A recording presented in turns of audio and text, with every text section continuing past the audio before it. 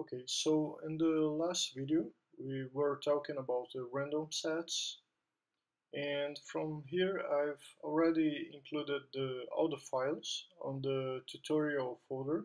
So I've organized all the files, and as you can see here I also have the entire random sets organized here. So I will actually run this application now with the full random set composed, so we can actually preview the entire avatar generated. As you can see, the skin color variation is already working, but we have this interesting and important issue here on the positioning of the feet. So that's something I would like to mention and to talk about. So we have here the animator, and I will open this one. So let me open here the animator tab. Animation, animator, okay. So here, let me drag this down here so I can actually show. So we are here on the idle, and we have the foot AK. So you can see, first of all, that if we turn off the foot IK, we have some sliding. This is especially visible on the idle animation. And if I remember correctly, there is no possibility to use the inverse kinematics on Unity Indie. You can see that the movement is a bit strange. If the foot AK is turned off, I will start again and actually adjust the time so we can see this in slow motion.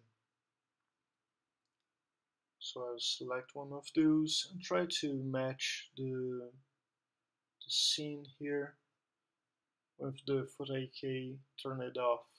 So I'm showing this because you should be aware of the differences that we can expect because of the variation of using or not inverse kinematics.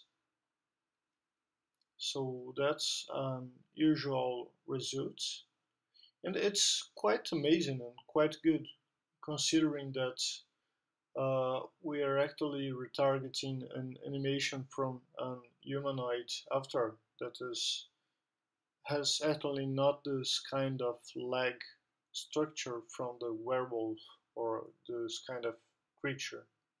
So with the IK turned on, we have some quite interesting results as well. So keep an eye on this and understand that this will have an influence, a very big influence on your final results. And here on the 3D models on the unified file, we are actually going to take a look here. Let me generate just one avatar so we can actually uh, test this and have more control of the results. So we have those leg position and the way the feet is positioned. So with the unified avatar selected, I'm going to actually get back and configure the avatar mechanism avatar, especially the T-pose. So I will try to adjust this so I can reach a better result here. So I will accelerate this part of the video because this is basically just a lot of manual adjusting. And well, there's still a lot of trial and error on this process because I actually don't have much reference of how the T-pose should work on this specifically set up for this kind of legs. So I'm trying to actually have more straight angles and actually a straight line on the bone flow for the legs. And this looks to end up providing better results on the retargeting, both when using inverse kinematics and when not using. I usually also like to provide some extra rotation on the shoulder area. This is really important to have a natural pose for the avatar.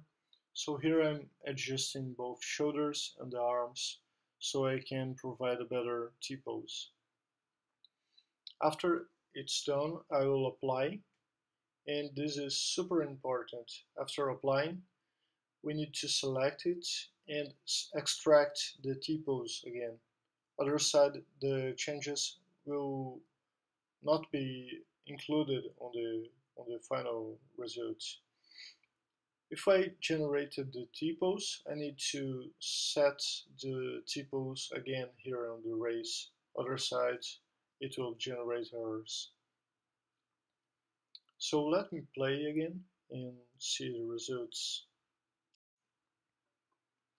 Okay, so we have an interesting pose here.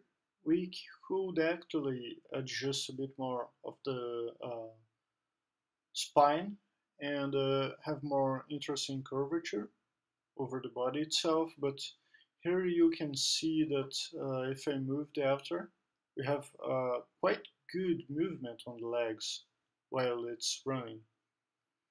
And this is pretty interesting, I mean, considering this is retargeting movements. So we can also consider a better quality if we would actually have a specific animation for this character.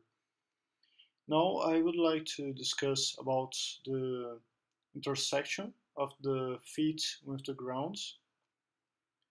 So this is mainly caused because we usually handle the positioning of the avatar in two steps. We have the setup on the mechanism after itself, but we don't have full control over there, especially if we are using the inverse kinematics, the feet. So we need to adjust part of this on the DNA, so I can actually adjust the feet. What you can see here is that most of the values will work quite well already with the default settings, but this is not going to be the case with the feet. So you can see that it's going to go through the floor and scale not ideally the way I would expect. So what we should be looking for now is a way to correct this directly on the DNA itself from the werewolf. So I'm going to open here the DNA and I'm going to look for the feet size. This is the right variable.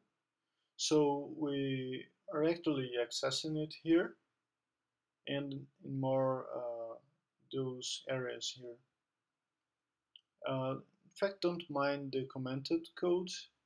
It should actually be removed in some moment in the future, but it's obviously not been used. But this is the right place to look after. So we are here on the set position of the position bone. So this bone is actually responsible for offsetting the hips of the avatar based on the lower area of the avatar. So the position bone is actually adjusted and positioned on the lower area of the avatar, basically in the middle point between both feet. So adjusting the values here, we actually end up with a better positioning of the feet and of course of the avatar itself. So if I expand here and adjust the feet, you will notice the overall result is now closer to what I would expect, but this is actually a matter of finding the right values here to have the perfect match. On this video, I won't cover all the trials I've done, but on the unit package that I'm providing on the GitHub, I will actually provide a better solution I've reached here on this specific DNA value and how it converts into the shape itself. So basically those last steps is actually a sequence of trials until I reach a good variation and a good result for the feet scale. Here you can see that the actual body is quite offsetted from the ground, and it's slightly better but not perfect yet, but the final result is quite good. Okay, so I won't extend anymore on this video. I hope this covers some of the adjusts specifically for the mechanism avatar, and hopefully I will be able to record a new video explaining the art process, the art side of the generated new race. But for now, I hope this will help you guys creating your own races and generating new content. So that's it. Goodbye. See ya.